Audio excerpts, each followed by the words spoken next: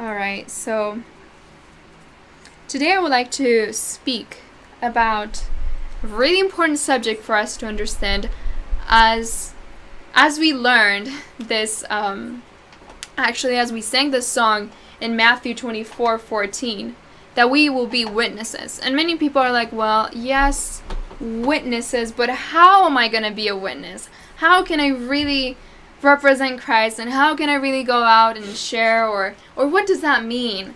And am I supposed to do this alone?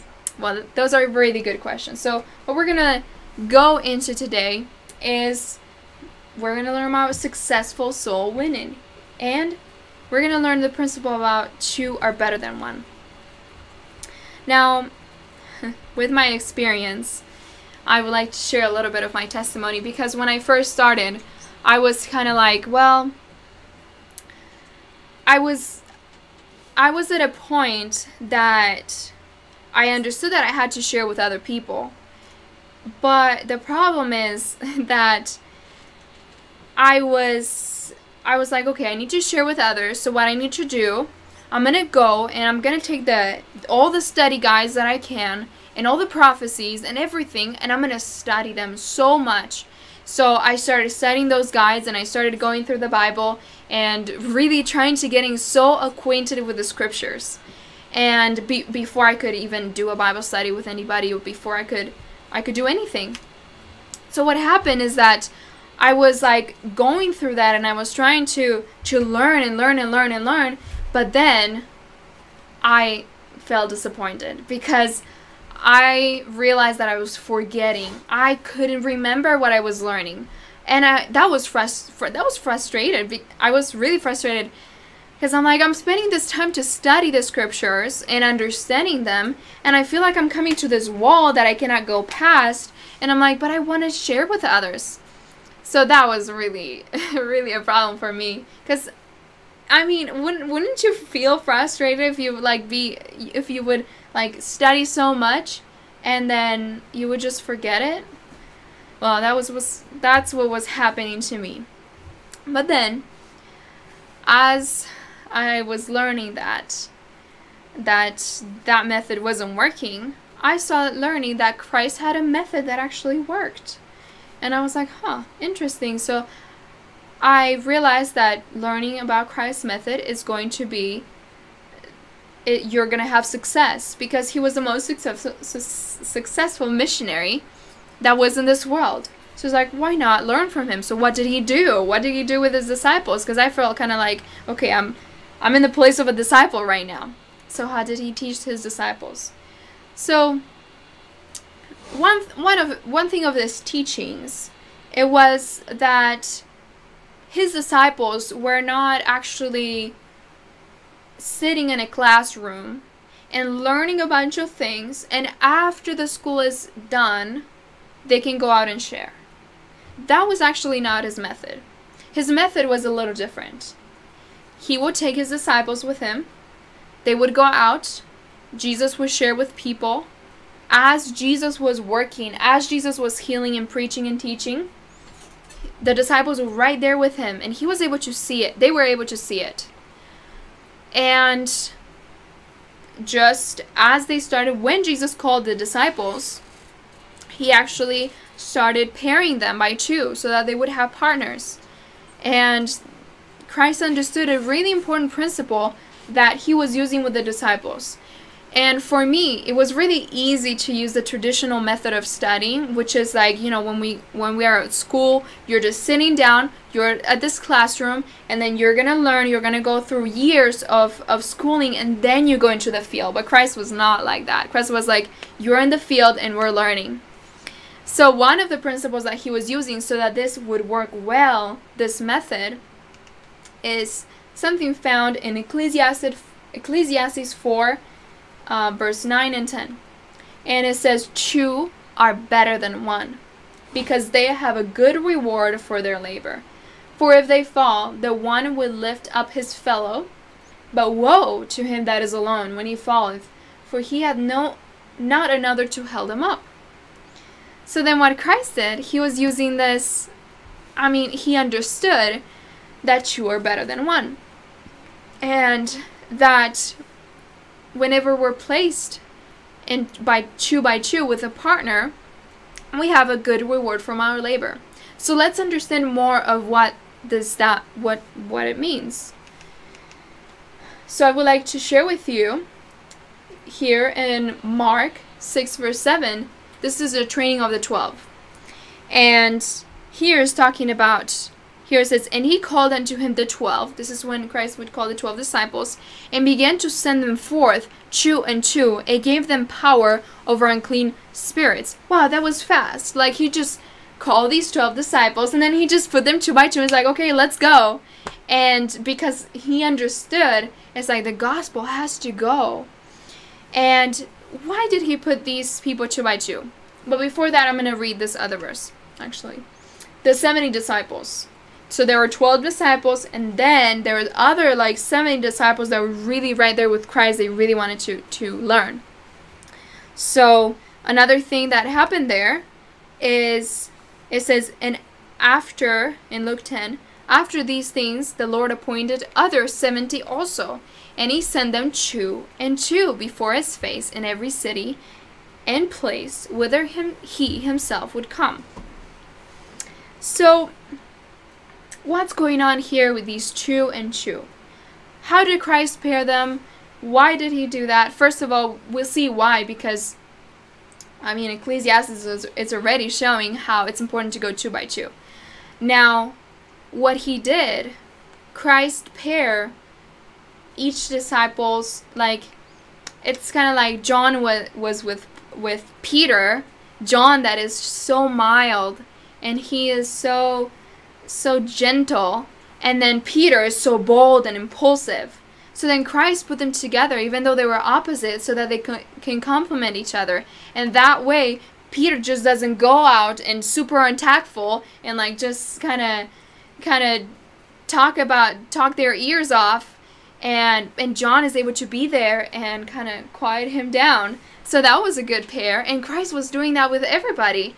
And that way, the defects of one were partially covered by the virtues of another. So that was really encouraging. So as I understood that, I was like, wow, so Christ has this method about putting people together that are kind of opposites so that they can complement each other and they can go out and just really help each other.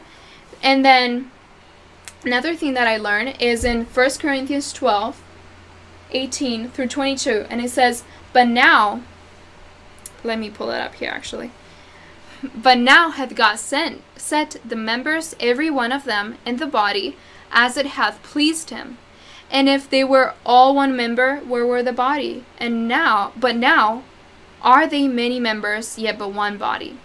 And the eye cannot say unto the hand, I have no need of thee, nor again the head to the feet, I have no need of you. Nay, much more those members of the body which seem to be more feeble are necessary. So this is talking about diversity of gifts, because everybody has different gifts. Just how Paul was more bold to go into a place that maybe John would be more shy. Well, still, that's a gift, and John had a gift of being more tactful and feeling, like really thinking about others even more about their feelings. So by us being together, it's so important because of those diversity of gifts. And what I learned is that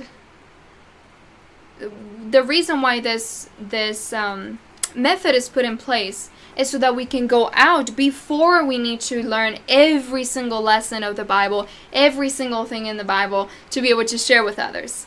And because as we go with another partner, we are able to learn as we go. And that's how we learn. It's in the water that man learned how to swim. And I would like to go over some pairs that were really successful in the Christian world. It's not only from the Bible, because the Waldenses, they were in Europe and they were really persecuted by the Catholic Church, and they were missionaries in the mountains, and they were able to go two by two.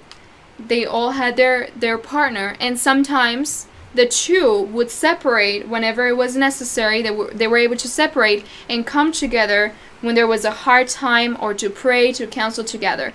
So that means that whenever we have a partner to go and to study with other people, it doesn't mean that we're always going to be together at the same time.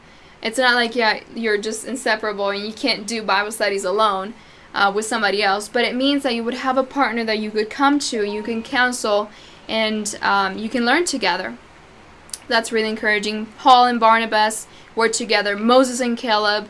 And we already went to the 70 that were 2 by 2. And James and John, they were together. Elisha and Elijah. Peter and Andrew. Paul and Timothy. Luther and I'm not sure how to pronounce that name. Melanchthon. David and Jonathan. Huss and Jerome. And with Huss and Jerome, it's really interesting because it's saying these were two reformers, and one of them, again, they were their characters were opposite, and once they got together, the gospel was able to spread even further and faster because they were actually working together. So we can go further by working together. And Jesus and John the Baptist, even though they were not really together, but they both had a message that were complementing each other so that they could do their work. Okay, and I would like to go over really quickly, this is the last thing.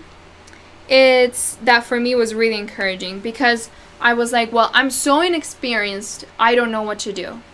And I don't remember these Bible studies, I don't know how to answer these Bible questions that people would ask me. And, you know, the same way Moses felt when he was wandering in the wilderness, not wandering, but being in the wilderness for about 40 years, God appeared to him into a burning bush.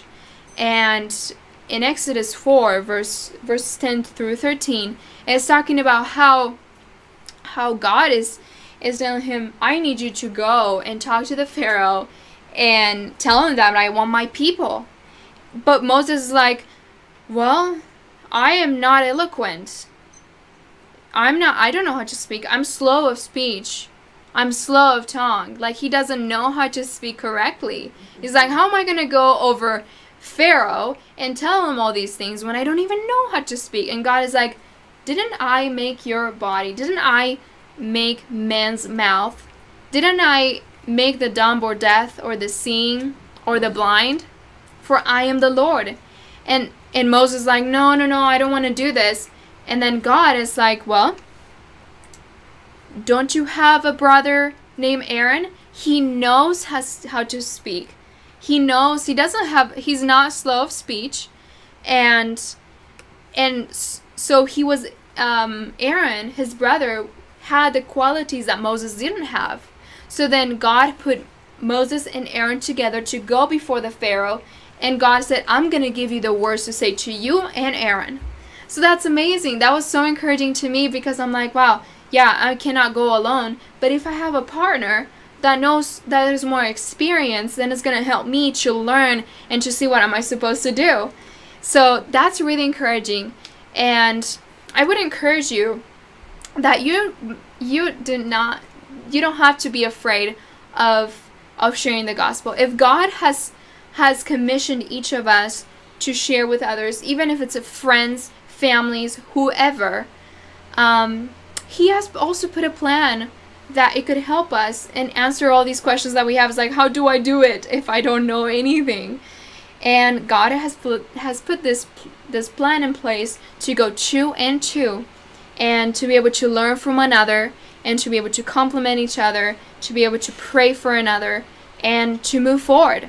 And that was my testimony. Once I started having a Bible worker partner, I was able to give so many more Bible studies, and I was able to learn so much more about tactfulness, what to say, what not to say, and that's God's plan, and He's able to bless in those times.